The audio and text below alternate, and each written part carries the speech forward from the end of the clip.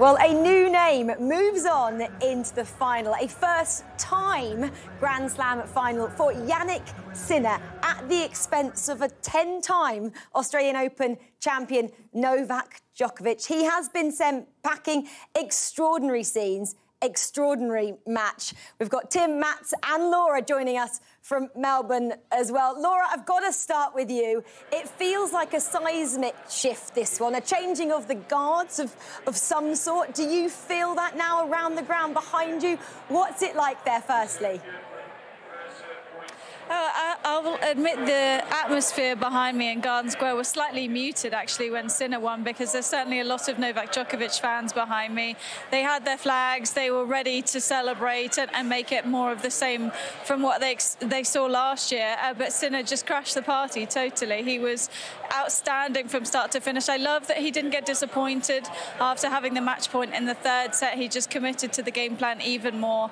And it feels like we've felt this result coming, haven't we, from the last few months, from the end of last year especially, but to do it in a best-of-5 match at a Grand Slam with so many people who didn't maybe think that he could do it based on his performance at Wimbledon in the semi-finals last year, just phenomenal. And such a nice guy as well, so easy to chat to. You know, he's always got such a good energy around him and his team in the player areas. So yeah, I'm sure there's a lot of happy people in the locker room who've been waiting for this to happen for him. Mats, that's exactly what you picked up on there as well. He grew up in the South Tyrol region, obviously in Italy, and, you know, he always cites, doesn't he, the hard work that his mum and dad put in as well, in the ski resorts, the long hours they put in, which is why he's grounded. And you said the mountains make you that kind of person. Well, it's made me more grounded since I moved to the mountains in America. I think that the fact that he was such a great skier, and when you grow up in that culture of skiing, I mean, they're all friends. My daughter used to race for a ski team, and I always asked her, how did you do? And said, well, we won the under 4th. I'm like, no, you. So they, even though it's an individual sport, they treat it like a team sport in skiing, and I think Sinner is the same. Should we take a pause there, because the man of the moment, Jannik Sinner, is with Babsy. Let's hear his thoughts. I cannot wait for this, Babsy. Winner, Jannik Sinner. This is unbelievable. Jannik, congratulations. I have to pinch you. This is not a dream. You've just beaten Novak Djokovic, 24-time Grand Slam champion, legend of the game. 10 times he won the Australian Open, and you just basically hit him off the court out there. How does that feel? No, it feels amazing. Obviously, it was a tough match. I knew this already before entering the court, but I felt like I was hitting the ball great. The first 2 sets, he was missing a lot, and I think for them from the third set, you know, the level was even. I had match point in third, and but this is tennis, not trying to reset as soon as possible and as fast as possible. And I felt like that I was serving great today. You know, returning also really well, and you know, the outcome obviously makes me really happy. How did you do that after having that match point in the tiebreak in the third? I thought that forehand was a little, shaky. Maybe slightly shaky. How do you just put that away and just, you know, went full straight forward again in the 4th set? Yeah, it was really shaky, but I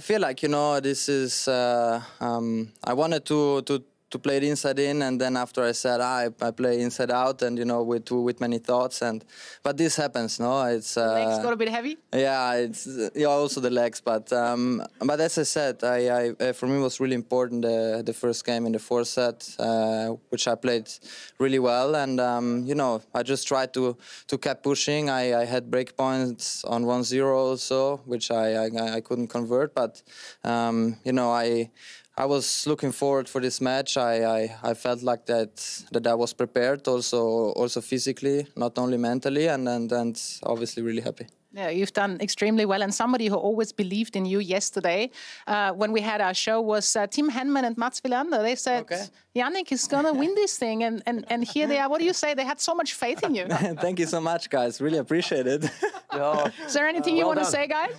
Yeah, well done, Jannik. Congratulations. Yeah, congratulations. We were just talking that playing Novak 3 times in like 10 days last year. We thought that would maybe make the difference in your mind that you now know him. Did that make a big difference to you? Yeah, for sure. But I feel like Grand Slams are different, also mentally. But you know, for me, this was a great test, also to see where I am, also physically, and I think I dig really deep. Also, the fourth set was very tough, especially the game 3-1 to go 4-1. Knowing that this was my last game with the used balls, then from 4-2 was there were new balls, and it was a little bit easier to serve. But still, it's I'm obviously really happy. And last year I felt like that was a privilege, not to play against him so many times in 10 days, and obviously playing match against this kind of players is always much better than only practice, and for me this was really important. Before we let you go, Tim and Mats, you're the oracle there in London. What do you think is going to happen in the finals? I mean, we don't know who Jannik is playing, but what do you guys think? What are you feeling? Oh, it's a tough one, isn't it? I mean, I was just thinking, physically, obviously you played 6 matches, Jannik, but your opponents, both Zverev and Medvedev, have played so many long matches. Are you hoping for a 5-set epic tonight?